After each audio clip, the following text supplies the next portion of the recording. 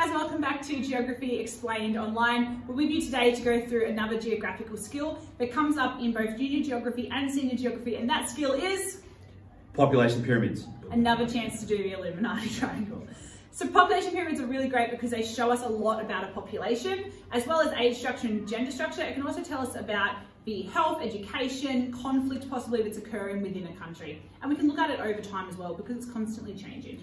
Like Samantha said, it's from year 7 to year 12, this skill. Very common, very popular, pretty easy to do. But once you know how to read a population pyramid, the best thing about it is just with a glance, you can kind of get a feel for things that are going on in that country. What sort of country it is. Is it developed? Is it developing? Rich, poor, long-lived, high birth rate, low birth rate? You can know all of that within a second of looking at a population pyramid once you know how.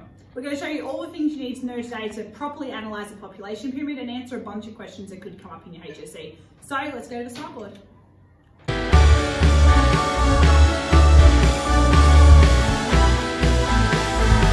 Hey GA Squad, so we're here looking at a population pyramid and I'm just going to run through basically what it all means, what all the different sections are. So this is a very typical shape of a population pyramid that we would have found when population pyramids were first created, and quite a typical shape for a developing country, but we'll talk about that a little bit later in our video.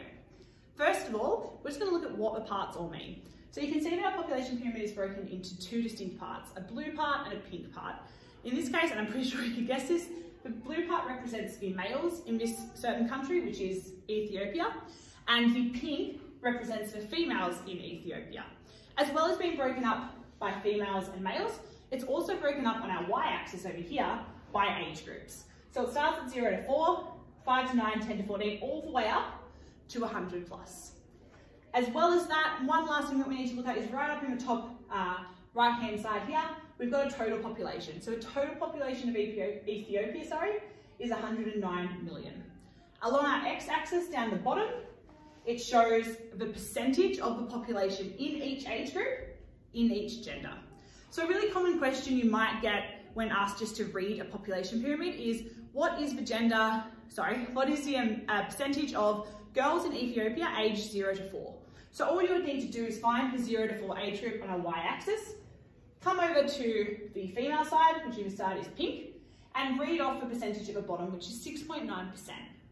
Another question you could get, a little bit tricky, you just need to do a simple addition, is what is the total population, total percent of all people in Ethiopia aged between 0 and 4. So what we need to do then, again, find the 0 to 4 category on our y-axis. On the male side, we've got 7.1% of the population is aged 0 to 4. On the female side, 6.9%. So we simply need to add those together. Add them together and you're going to find the population percentage of the total for all people aged 0 to 4. However, there's one more thing you could be asked just simply reading, and that is to tell me how many people aged 0 to 4 are there in Ethiopia. So not as a percentage, but as a total of the whole population. So I'm going to pass over to Cizzio and he's going to show you how to convert percentage over to a total number. How are we, peeps? Very common question that we get with population pyramids is you are given a percentage of a population and you can work it out as the total. So in the 40 to 44 year age group for males, we have 2.2% of the population are represented in that part of the population pyramid. And you might get asked, how many people actually is that? So here's what we do. We need a couple of numbers. We need the total population of Ethiopia, which as you can see is 109 million plus a few. And we need how many people are just in that fraction. Now, pay attention because the question might say male, might say female, but it might just say people. If it said people in the 40 to 44 year age group, we'd have to add both together, which would be 4.4. But this question's just males at 2.2. How do we do that? With some arithmetic, some mathematics. Pretty simple, okay? Get my trusty whiteboard marker. So, how many males are there? We have 2.2% of the population. So we go 2.2 over 100, because that would be 100%. 2.2 over 100 times the total population of Ethiopia, which is 109,406,328. So, off the top of my head, that would be 2,406,939.2. Stop it. I'm smart. Stop it, just here, okay? I knew you were cheating. No, I'm good at math.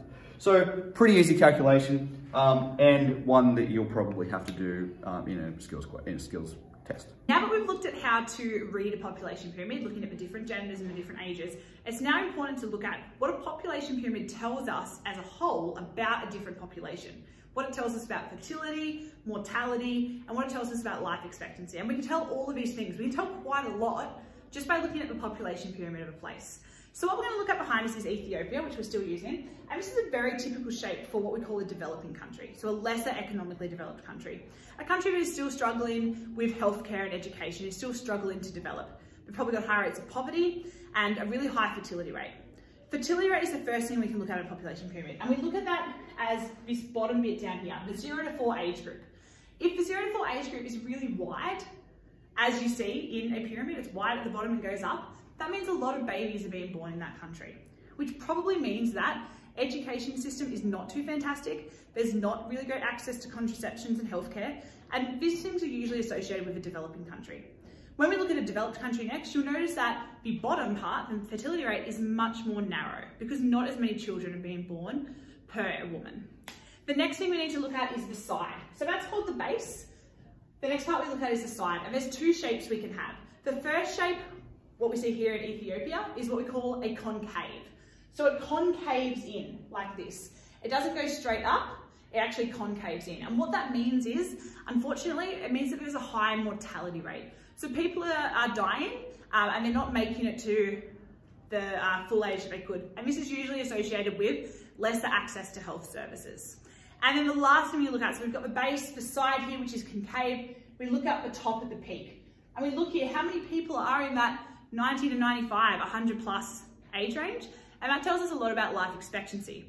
How old are people expected to live in Ethiopia? So if we have a look here, there's nobody in the 90 to 94 category. It doesn't even make up a percentage.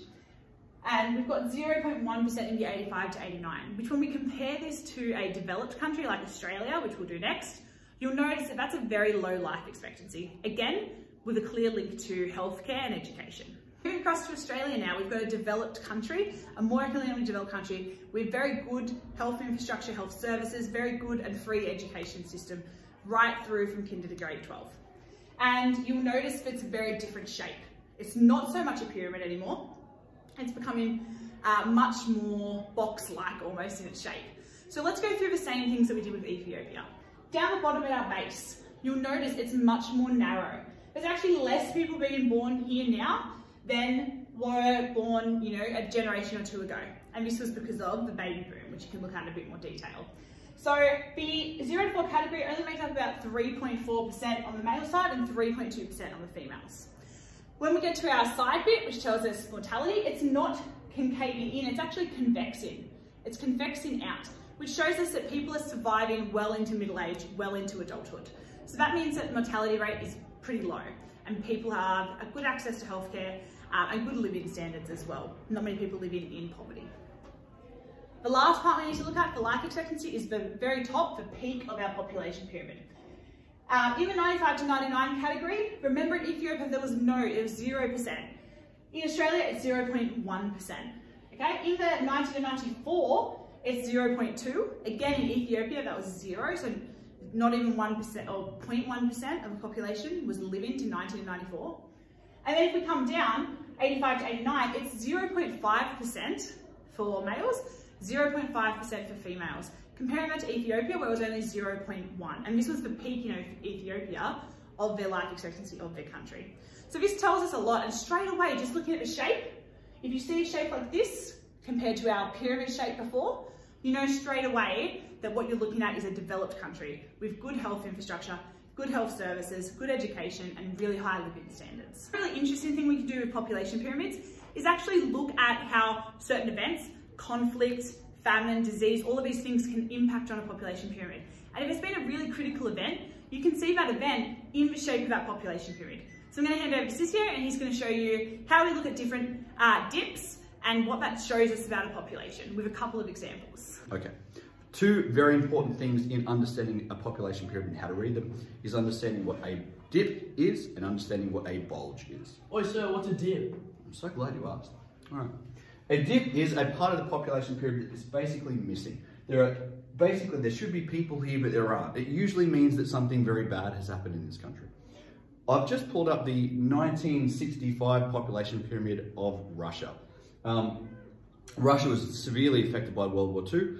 50 million people total died in World War II. Half of them were Russian, by far the biggest loss of life of any country. And because of that, we have a bunch of people, a bunch of Russians not here that used to be. So we've got a bit of a dip here. It really dips down quickly from there. And these are the 40 to 45-year-old age group that 20 years previously, at the end of the war, were the 20 to 25-year-olds that had just been fighting and obviously being killed in the war. Now, there's a second dip here, which is also very interesting. It is the 20 to 24-year-old age group, men and women. They're just not there. Why is that? The reason is that's an echo of the first dip. 20 years previous, all the 0 to 20 to 25-year-olds weren't having babies. They were fighting a war and dying in a war. So you have this massive drop in the babies born in that 5-year period. 20 years later, when they're 20-year-old, you have a big dip here representing the babies that were never born. This dip is the people killed. This dip is the babies that were never born. So that's what a dip is. Okay, now our second feature to understand is a bulge. What's a bulge? I'm glad you asked again. Thank you. A bulge is the opposite of a dip. It is where there is more people in a particular segment of the population pyramid than there otherwise would be. It usually represents increased birth rate at some period. I've got the 2016 population pyramid of Italy here. Italy had, like many developed countries, had the baby boom, right? A bunch of people coming home after World War II, having a bunch of babies, therefore a lot of babies born between 1945 and 1965.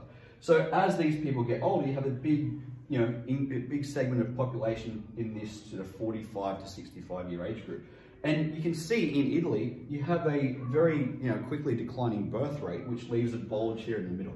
This actually suggests there might be problems in Italy if you go further. Once this segment of the population, given another 15 years, that bulge moves through the population pyramid and it ends up here. You have the biggest chunk of the population pyramid above retirement age, and that can cause a lot of problems when they need pensions and stuff like that, and there's not enough young working people to pay for them. But we actually have another, more extreme version of a bulge. Look at that. That is United Arab Emirates, so basically the country that holds places like Dubai and stuff like that. We have a massive, this is one of my favorite population pyramids because it's so weird. We have a giant bulge here in the male half, not really reflected in the female half. There's still a bit of a bulge here, but it's certainly nothing compared to this. Usually people really have a tough time understanding how a population pyramid could look like this, but this population pyramid and the bulge can just be explained by immigration. Basically, Dubai, a lot of the cities in UAE are being constructed. Who does the construction? Usually young male construction workers. So we have this influx of people from all around the world going to places like Dubai to build the city, right? Construction workers, construction managers, crane operators, all that sort of stuff. You have all this influx of people. They're not down here because they weren't born in Dubai. They've moved after they turned 18 to 20, move to earn a lot of money and then leave again. So by the time you get to 60, it's basically back to normal. So bulges can explain either increased birth rates for a certain period or immigration. Thanks so much for that, Cizzio. Now you know all the things that you need to do to analyse a population pyramid effectively. You know what bulges are, you know what dips are. Make sure you check us out on Instagram at geography_explained_online. We'll have another video for you next week. This one will be a little bit different. Yeah, like and hit that subscribe button. And we'll see you next week for another video. Yeah, special one coming next week. Might not be a geo skill. Stay tuned, check it out. See you then. See you later.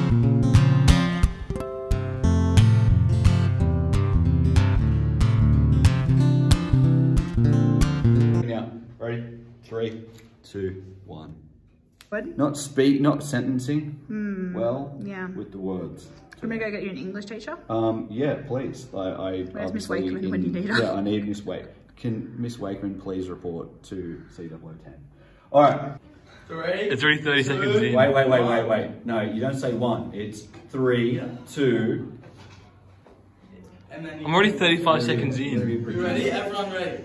Yeah. Wait. Hang on. For like an hour. Everyone coming, like, silence on set. But you've got party cards. My arms are sore. Wait. Dead. 3, hang on, is that a 2, video coming next door? males in the population? What was that, sis? You had one job. I wasn't on my phone. And one job was literally just to be scrolling. quiet. Sorry.